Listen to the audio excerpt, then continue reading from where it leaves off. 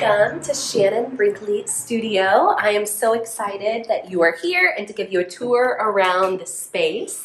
Before we begin, just wanted to share that we do have an addition to the studio coming in September. Little fellow is on the way and we're really excited.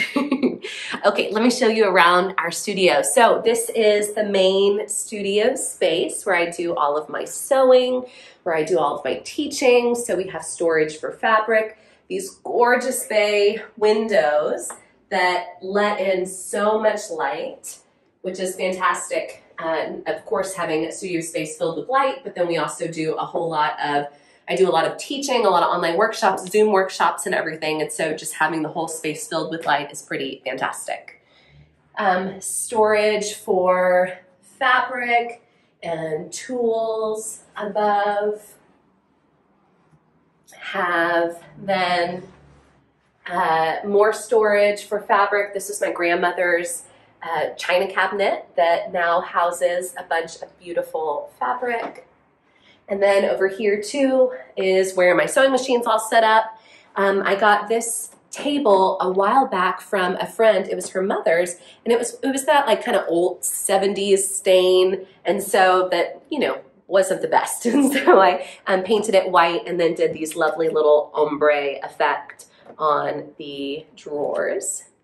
So sewing space, threads and everything like that as well. And then through here, we have the long arm is a recent addition to the studio. We got it earlier this year, so that's been a lot of fun. Just a little desk space. And then design wall. So the rooms here have just huge, especially on this first floor, huge tall ceilings. And so that allowed for this 8-foot by 8-foot design wall, which is pretty fantastic. And the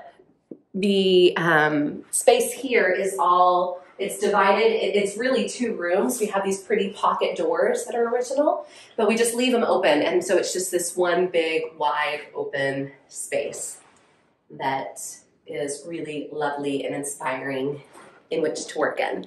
So this is the dry studio where I do sewing, designing, teaching. And then I also have my wet studio where I do fabric painting, dyeing, printing. So let me show you that.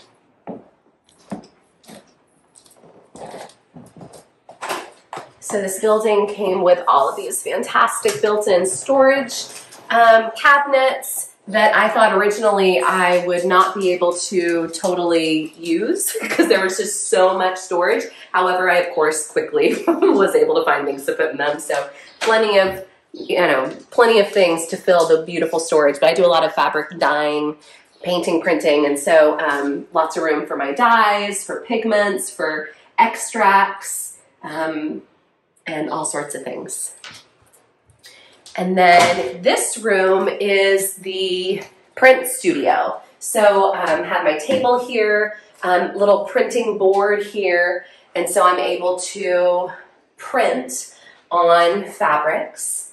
And here I have storage for making lake pigments. So you can actually take leftover dye when you're working with natural dyes like I do. You can take the leftover dye.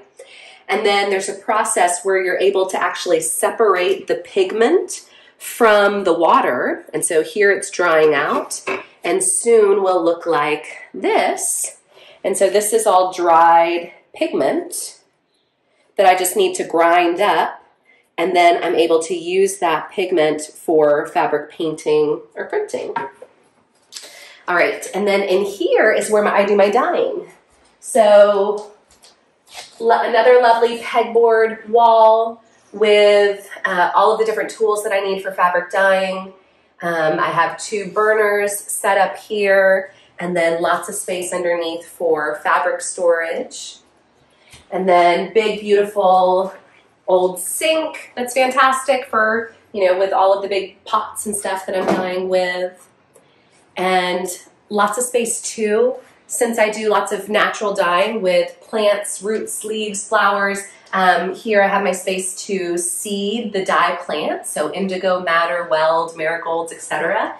and then another rack to here for plants. And so a lot of them are outside now that it's nice and warm, but we have grow lights and things for the winter. And then we have a beautiful outdoor space that is where I have my dye garden. We'll give you a tour once it's in fuller bloom closer into the summer. And it allows me to do fabric dyeing out there, and it's just nice to have an outdoor space as well. So watch out, Maggie. This is our studio pup, Maggie, who follows me around everywhere. All right, so the studio itself, this is my floor number 1, and then we also have 2 additional floors. So let me show you that. So the building was built in 1850, and we found out that it was actually built, it was built split in half from the beginning, and it was originally a parsonage. So one half was the Methodist parsonage, and the other half was the Baptist parsonage. So we just imagine the conversations that were had on the back porch on summer evenings between the 2 pastors.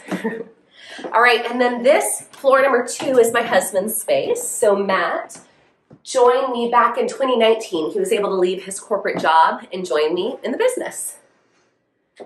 So we since then have been co-running the business together. And so he has a little kitchen, office space. And then we have this room, an additional little room set up as a living room with a little table, and that's where we do lunches usually in the bay windows in the middle of the day. And then we have one more floor to show you. So then this 3rd floor we have set up as a guest suite.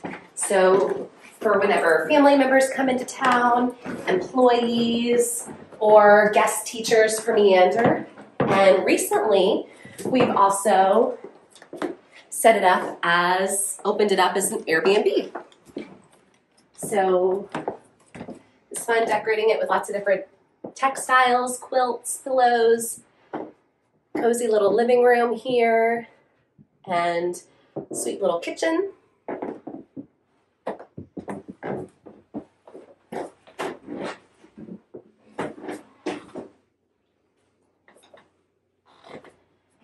The couch opens up into a queen-size bed, but then we also have bedroom in here.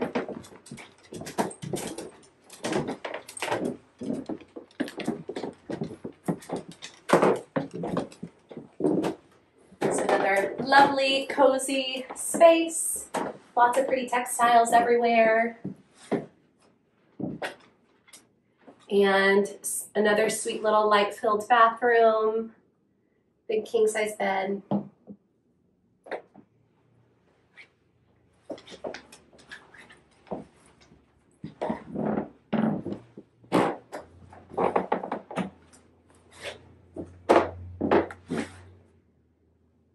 So if you're ever in Leesburg, Virginia, it's this darling little colonial town about an hour outside of DC, then look us up. Thank you so much for joining us for our studio tour. We've been here for about a year and just love, love, love this space. And we may do some additional videos with different detailed areas of the studio to show you some more stuff as well. Thanks for joining me. Bye for now.